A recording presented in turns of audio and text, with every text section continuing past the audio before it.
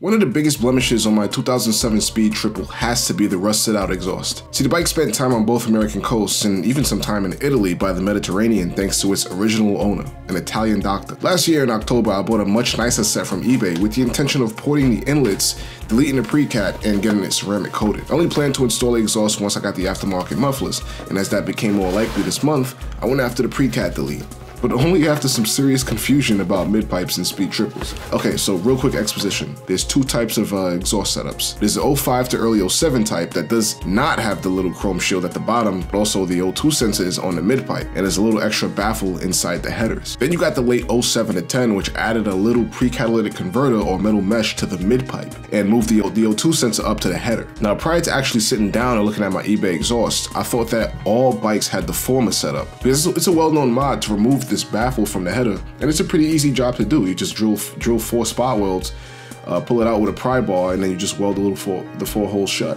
But I realized through research that I in fact had the harder late 07 style both in the box and on the bike itself. On this one, to delete the pre-cat that Triumph added, a lot of people seem to just cut the pipe open and pull it out whole. Some people will go back and get a 05 till early 07 setup, but you have to get the whole thing. Back in the day, there was also an option to get a catless mid-pipe from Aero, and that's what I went for, but after ordering it twice from 2 different vendors that posted it, they either never had it and they can't get it. I pretty much decided, screw it, I'll just sag up and try to knock out the pre-cat from the inside instead of cutting it open. So this is the cross section of what the catalytic converter looks like. Here's what it looks like after I started the process of beating the absolute crap out of it. As you beat the material, it gets more and more packed and dense, which makes it harder to get through. I used a foot-long, half-inch bit on a drill, a chisel, a sledgehammer, a nail puller, and a long flathead. You use the drill to put a bunch of random holes around the middle of the material, and then you use the chisel and the hammer to smash like an X or like a plus-shaped cut straight down the middle of the material. And that allows the cat to be broken into chunks when you're using a flathead, the puller, and the chisel to scrape the outer edges of the pre-cat off the walls of the pipe. This is really hard to effectively film, and if I'm honest, it's so tough that I considered quitting.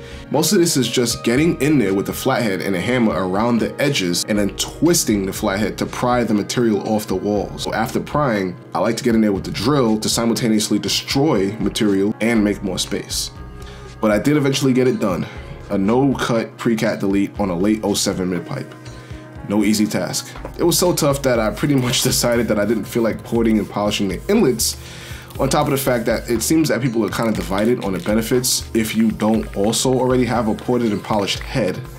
So I guess I'll just save that for later, I think. I also wanted to get this exhaust ceramic coated by a shop, but I just took the easy and cheap route, which was doing it myself out of a rattle can.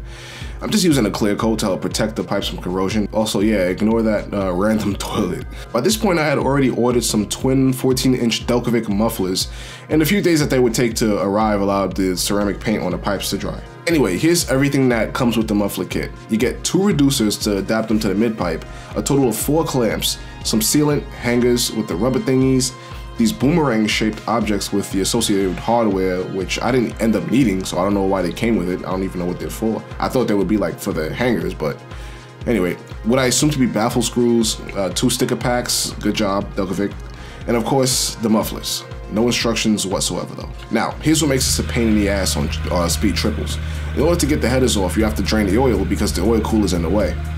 Yeah, so that's why this video also includes an oil change. I changed the oil like 3 months ago, but alas, I'm not the type to put oil back in after I take it out. I let the bike idle for a little bit just to get the oil to a bit more of a runny state. Don't get used to the sound.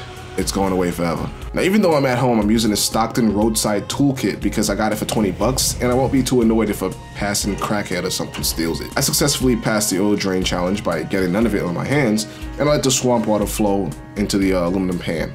It's green because it's like Motul racing oil. I like to spray everything with brake cleaner, you know, kind of helps keep the threads clean. Do any of you guys actually replace this washer when you do oil changes? I mean, I've owned 8 bikes and I've done a number of oil changes, but I don't think I've ever replaced it, besides when I was building a BMW. Anyway, I poured the oil into an empty gallon and I moved on. The first step is to undo the muffler clamps, which also holds these little heat shields. I just get them loose.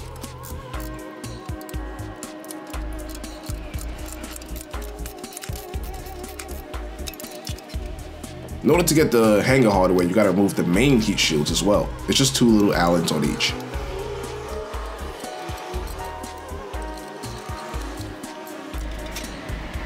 The nut on the other side of the hanger is not captive, so you need another wrench to hold it while you undo the bolt from the front. Pushing the muffler away from the hanger will pull out the bolt if it's being stubborn, if you can't get it out.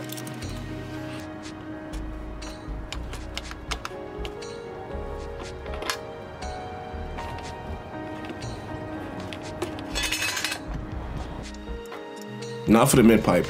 I took off this heat shield, but I don't think it's actually necessary. I don't know why I did it. The only thing holding it on there is actually the clamp between the midpipe and the headers.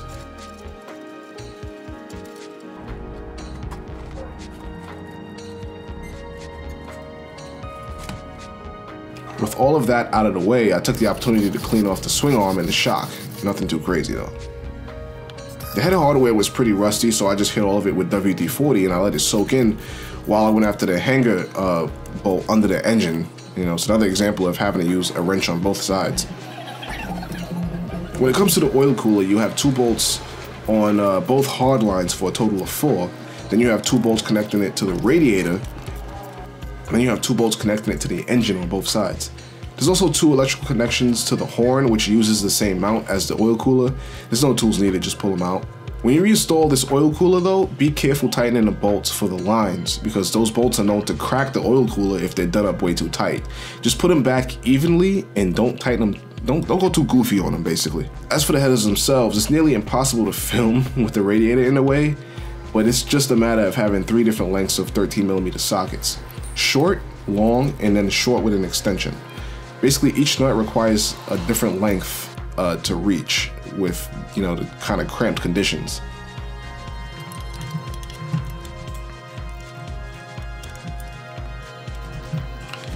Now, some people unbolt the radiator and push it up in a way, but it's not required. It definitely would make it easier though, I guess. The header hardware probably took me 30 minutes alone, but they do come out.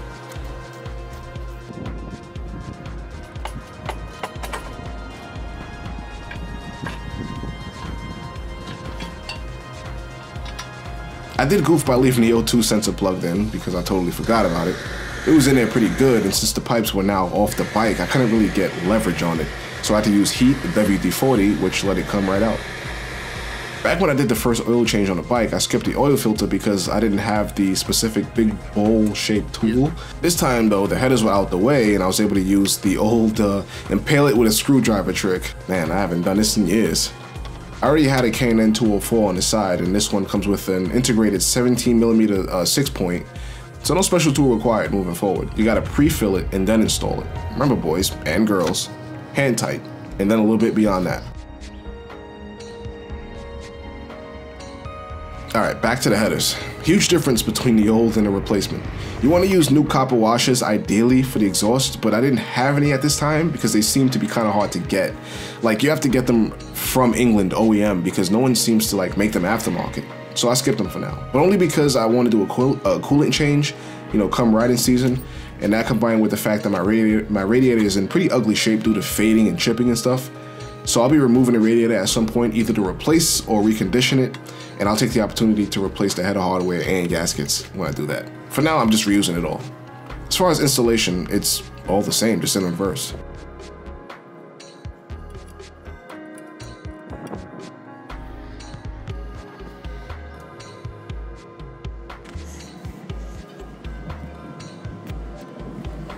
Looking better already.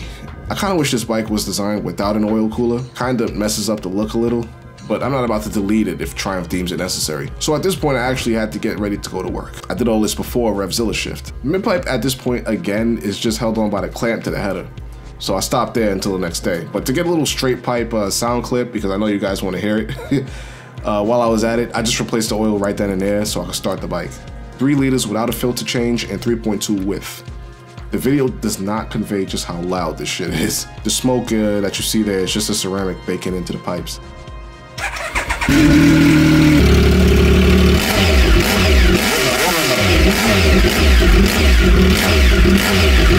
Anyway, the next day I set up the mufflers themselves. The big end of the reducers go into the mufflers themselves, and I use some of the supplied silicone for that connection.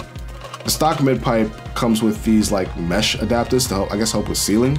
And they slide right out. They have to remove to fit the reducer that came with the Delkevic kit.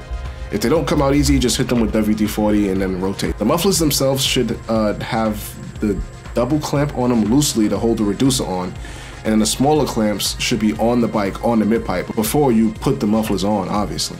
In this clip, you can see that the other muffler is already on. I did it off camera, but I would recommend doing the kickstand side muffler first, because it helps keep the midpipe lined up and the weight balanced, because remember, everything is kind of loose and flopping around at this point. It just makes things a little bit easier. When it came to tightening it all, I opted to start from the end and work my way in. So basically hangers first, which I had to use the original bolts because the kit didn't seem to come with any, then the big hose clamps, then the small ones, then the midpipe to header clamp. After that, it was all solid. As you can see, I didn't need to use the boomerang thingies, so I don't really know what they were for. Let's see how it sounds. Alright, I let it warm up and I took it for a ride and rev at the industrial park nearby, you know, just so I don't disturb anybody. This is all baffle in. Unfortunately, these baffles come out through the back, meaning you have to remove the mufflers to remove the baffles. So I'll save that for a dedicated sound comparison video.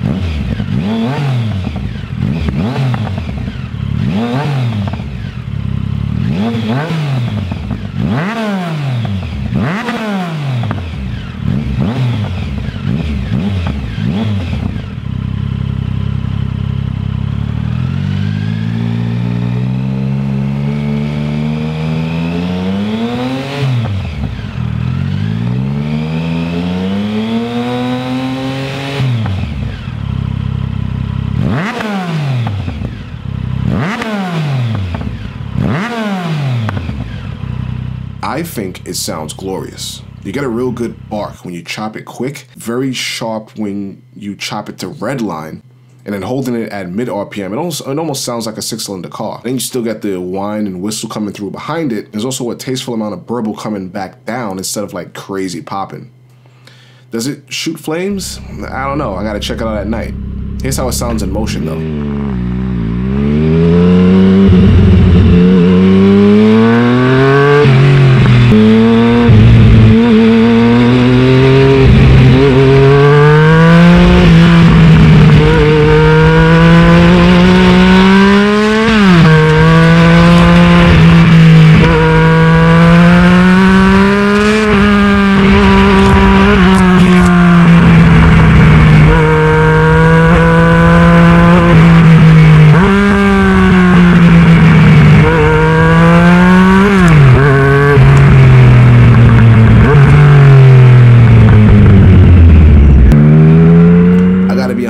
I absolutely love it. And in the back of my head, I know I could always make it sound even better by removing the baffles.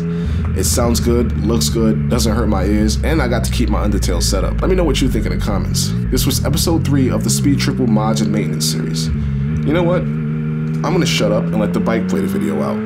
I'll see you on the next one.